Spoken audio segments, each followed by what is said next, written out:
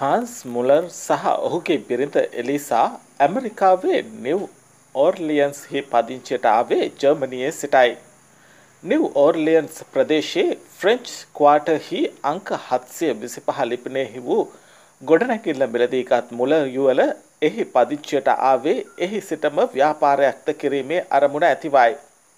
ඔවුන් ඇරඹූ නව ව්‍යාපාරය වූයේ සොසේජ් කම්හලක්. කම්හලක් කීවාට එහි සේවකයන් ගොඩක් උන්නේ නැහැ. මස් වර්ග ගෙනාවෙත් කම්හලට සවිකොට තිබූ යන්ත්‍ර ක්‍රියා කර වූයේත් සොසේජ් සෑදුවේත් ඒවා විකුණුවේත් මුලර් දෙපළමයි. කොයි හැටි වුණත් ඔවුන් අතින් හැදෙන සොසේජස් බෙහෙවින් රසවත් වුණා. ඉතින් ඔවුන්ගේ ව්‍යාපාරය දිනෙන් දින සාර්ථක වුණා. ඔවුන්ගේ ව්‍යාපාරය සාර්ථක වන්නට හේතු වූයේ ඔවුන් සැසූ සොසේජ් වල රසවත් බව පමණක් නොවේ, එලිසා මුලර්ගේ කැපවීම එයට හේතුවක් වීමයි. හැමදාමත් හිමිදිරි පාන්දරම වැඩ ආරම්භන එලිසා මහරෑ මැදීමෙන් පසුවනතුරු එක දිගටම වැඩ කළා. වසර ගණනාවක් මෙසේ ඕනාවට වඩා බෙහෙසමින් වැඩ කරන විට එලිසාගේ සුන්දර පෙනුම කෙමින් වේකී යන්නට වුණා. වියපත් වෙන්නටත් කලින් ඇයගේ පිරිපුන්ව තිබූ ගත කෙමෙන් වැරහි ගියා. මුහුණ ටිකෙන් ටික දීප්තිමත් බව වියකී රැලි වැටෙන්නට පටන් ගත්තා. ඉතින් හාන්ස් මුලර්ට කෙමෙන් ඇයව එපා වෙන්නට පටන් ගත්තා.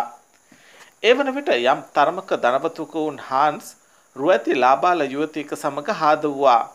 ඔහු දිනෙන් දිනම තම අලුත් තරුණ බිරිඳ අනියම් බිරිඳට බැඳෙන්නට වුණා. ඒ තරමටම ඔහු Tamanගේ නීත්‍යානුකූල බිරිඳව නුරුස්සන්නටද ඇයට වෙනස්කම් කරන්නටද පටන් ගත්තා. ඔහුට උවමනා වූයේ Tamanගේ රෝමත් අනියම් බිරිඳව විවාහ කරගන්නටයි. ඉතින් එහෙනම් එලිසාව දික්කසාද කරන්න අනියම් බිරිඳ හාන්ස්ගෙන් ඉල්ලා සිටියා.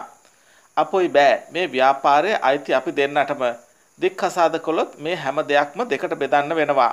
මට එයාට වන්දියකුත් දෙන්න සිද්ධ වෙයි. හාන්ස් ඒ අදහසට එකඟ වූයේ නැහැ. එහෙත් ඔහුට තම බිරිඳගෙන් ගැලවෙන්නට නම් උවමනා වුණා.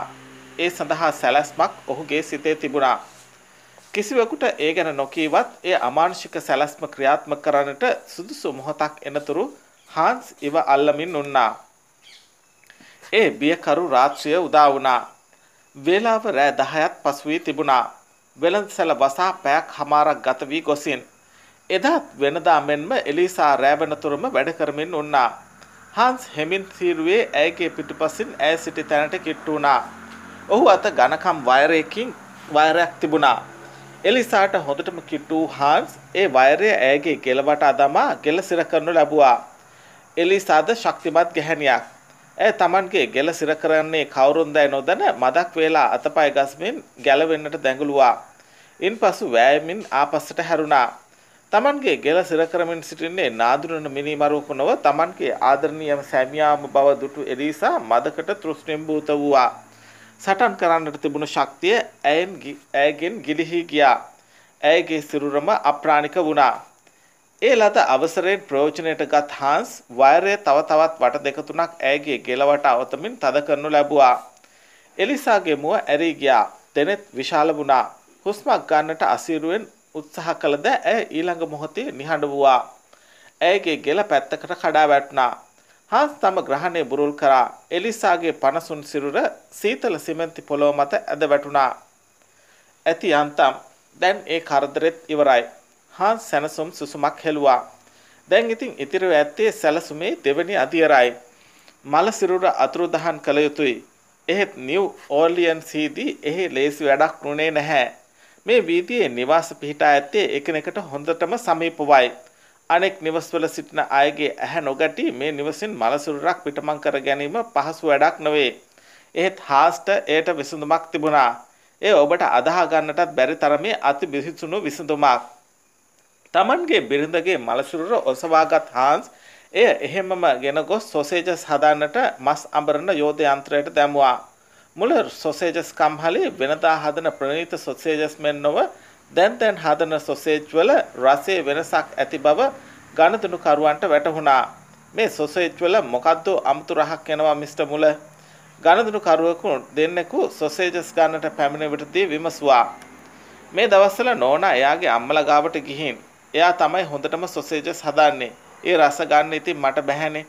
හාන්ස් මුලර් කිසිම අමුත්තක් නැතුව කීවා. එහෙත් ඒ වන විටත් ඔහු තම අනියම් බිරිඳ සමග සතුටින් කාලය ගෙවන්නට පටන්ගෙන තිබුණා. ටික කලක් යනතුරු එය අවට ලෝකයට රහසක්සේ තබා ගන්නට ඔහු තීරණය කරගෙන වුණා. දින කිහිපයක් ගෙවි ගියා. මුලර් වෙනදාට වඩා අමුතු බවකින් ගනුදෙනුකරුවන්ටත් අසල්වාසීන්ටත් වැටහෙන්නට වුණා. දිනක් මුලර් උන්නේ Tamanගේ වෙළඳ සැලේ. ගනුදෙනුකරුවන් කිහිප දෙනෙකුම එහි වුණා. සොසේජස් කම්හලට හෙවත් වෙළඳ සැලේ ඇතුළු කාමරයට යන දොර වසා තිබුණා. එක්වරම ඒ ඇතුළු කාමරයේ ඇසුණු හඬකින් හාන්ස් මුලර් තිගස්සී ගියා. Dump dump. ඒ සොසේජ් වලට මස් අඹරන යන්ත්‍රයේ ක්‍රියාත්මක කරන හඬයි. මුලර් පැකිලීමකින් ගොස් දොර ඇරියා. කාමරයට එබිකම් කළා. ඔහු දුටුවේ සොසේජ් අඹරන යන්ත්‍රයේ කටින් උඩට නැගගෙන එන තමගේ බිරිඳවයි. ඇයගේ ඒ ප්‍රාණය පුරාත් මුහුණේත් ලේ තැවරී තිබුණා.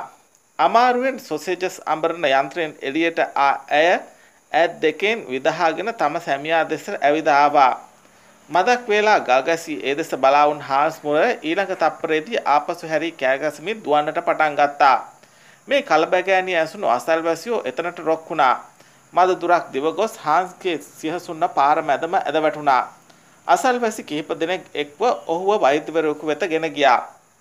නැවතත් සිහිය ලද හාන්ස් අමාරුවෙන් හුස්ම ගනිමින් කතා කළා. මම පසුගිය දවස් ටිකේම ගොඩක් මහන්සි වුණා. නෝනත් නැති හින්දා ටිකක් වැඩිපුර වැඩ කරන්නත් සිද්ධ වුණා. ඒ හින්දා වෙන්න ඇති මේ දවස් ටිකේම නරක හිණ වගේකුත් දැක්කා. ඒකට බය වෙන්න ඇති හාන්ස් කිව්වා. ඔයගොල්ලෝ හිටපු එක කොච්චර දෙයක්ද? මට උදව් කළාට ස්තුතියි. ඉන්පසු රැයක් ගානේ කෑගසා බෙරිහන් දෙමින් පාර දිගේ දුවන හාන්ස්ගේ දසුන අසල්වැසියන්ට අලුත් දෙයක් නොවුණා. මේ මිනිස්සයා මෙච්චර අසනීපයක් තියද්දිත් එයාගේ නෝනා ආපහු එන්නේ නැත්තේ මොකද? අසල්වැසියෝ සැක පහල කරන්නට වුණා. ඇය ගියේ කොහෙදයි ඇතමෙක් විමසන්නට වුණා. එහෙත් ඒ කිසිවෙකුටත් හරිහමන් පිළිතුරක් ලැබුණේ නැහැ. අසල්වාසීන්ගේ සැකේ වඩා තීව්‍ර වෙන්නට පටන් ගත්තා. ඒ ගැන බිහිතුණු කටකතා පැතිරෙන්නට වුණා. මේ මිනිසා තම බිරිඳව මරා දැමුවාද? එහෙනම් ඇගේ සිරුර හැංගුවේ කොතනකද? වැඩි කල යන්නට කලින් ඊට පිළිතුරු ලැබුණා. අසල්වැසි කාන්තාවක් තම උදෑසන ආහාරයට හාන්ස් මුලර්ගේ මිරිදීගත් සොසේජස් වගේක් කමින් සිටියේදී ඒ සොසේජ් කර්ලක මැද තිබී ඇයට රන් මුදුවක් හමු වුණා. ඒ වටිනා මංගල මුදුවක්. එලිසා මුලර් මේ අසල්වැසි කාන්තාවගේ සමීප මිතුරියක්. එලිසාගේ අතේ තිබුණු මංගල මුදුවත් මේ හා සමාන එකක් නොවේදයි ඇයට මතක් වුණා. ඇය ඒ මුදුවත් ගෙන පොලිසියට ගියා. පොලිස් නිලධාරීන් පැමිණෙන විට හාන්ස් මුලර් පෙනෙන්නට උන්නේ නැහැ. බොහෝ වෙලා දොරට තට්ටු කරමින් කතා කළ නමුත් කිසිවෙකු නිවසේ දොර හැරියේ නැහැ. ඒත් මද වේලාවක් යන විට කවුරුන් හෝ නිවස ඇතුළත හීන් හඬින් කතා කරමින් සිටින පොලිස් නිලධාරීන්ට ඇසුණා. තවත් මොහොතක්වත් පමා නොවි ඔහු දොර කඩා නිවසට ඇතුළු වුණා. සොසේජස් හදන කාමරය තුර හාන්ස් මුලර් සිටියා. ඔහු උන්නේ කාමරේ මුල්ලකට ගොළු වී මොනවදෝ මුමුණමින්.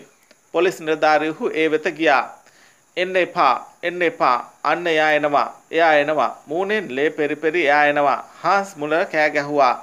එලිසා, එපා එලිසා. අනේ මට සමා වෙන්න. ඔහු සිටින්නේ පිහිය සිහියෙන් නොවන බව පොලිස් නිලධාරීන්ට වැටහුණා. ඔහු හාන්ස් ළඟට ගොස් ඔහුගේ දෑත් වලින් අල්ලා නැගිට්ටුවා ගත්තා. එලිසා, ඔව් අන්න එයා එනවා. මස් අඹරන මැෂින් එක ඇතුලෙන් නැගිටලා. එයා එනවා. එයාව මරපු පලිය ගන්න එනවා. හාන්ස් මුලර් එක දිගටම කෑ ගැසුවා. පොලිස් නිලධාරීන්ට හාන්ස් ගෙන යන්නට සිදුවේ සිරමැදිරියකට නොවේ. නගරයේ තිබුණු උම්මත්තකාගාරයේ වෙතටයි. එහෙත් ඒ උම්මත්තකාගාරයට හාන්ස්ට ආරක්ෂිත තැනක් වුණේ නැහැ. හැමදාමත් තම බිරිඳ එලිසා එහි පැමිණෙන බව ඔහු දිගින් දිගටම කීවා.